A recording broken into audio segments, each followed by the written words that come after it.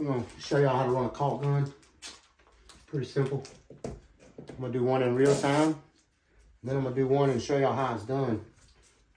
Here we go.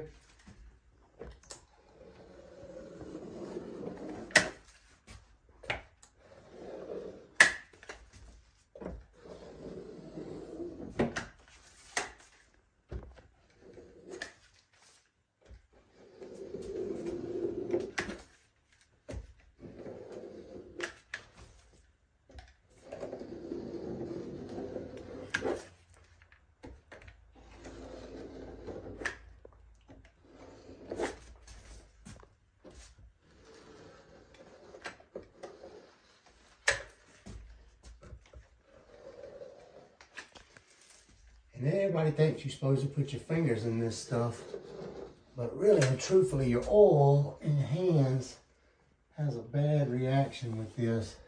You really don't want to put your hands in it a lot. All right, so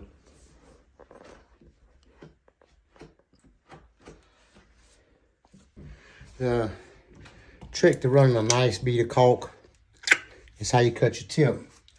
Look here, we got a small gap, so we want to cut, we'll go about a 1/4 inch, go about 40 degrees, cut it off like so. Then you want to go, this is a good caulk gun, AVS 2000, about $16, $18, dripless. Having a good caulk gun really helps out. Now, you want to go slow. Put your tip in there. Keep that bead right in front of it. Keep that tip pressed in tight.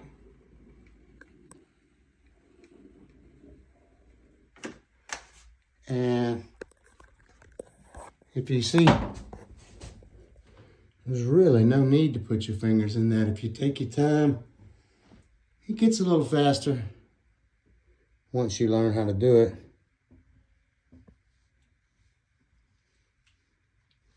That's pretty much it. Just a second, we'll show you how to fill in big gaps.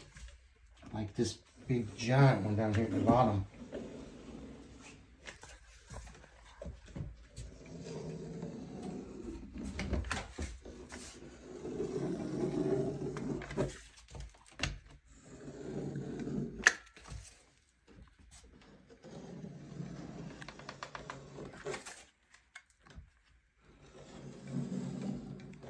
Another good tip is to keep this right here, this tip cleaned off.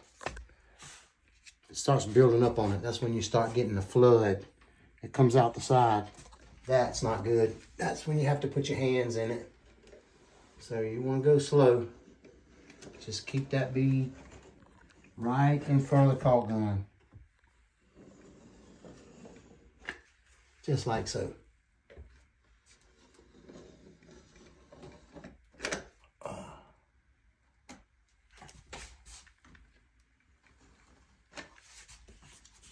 All right, time to fill in this big gap down here at the bottom.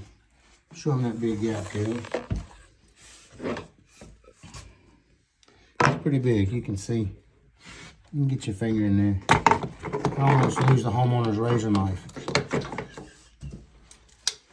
Now what we'll do is we'll cut this bigger, like so. We're not going to try to fill this all in one. We're just going to run a little bead on the back, like so. And we're going to come back, change the angle of our caulk gun.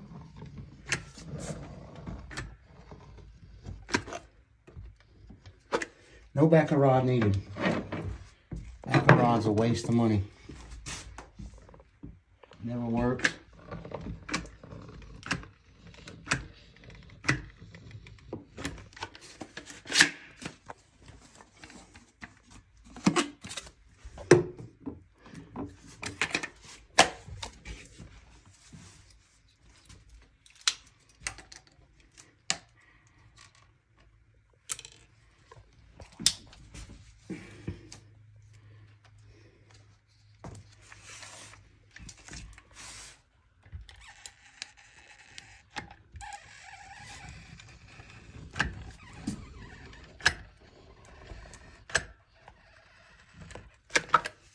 And done.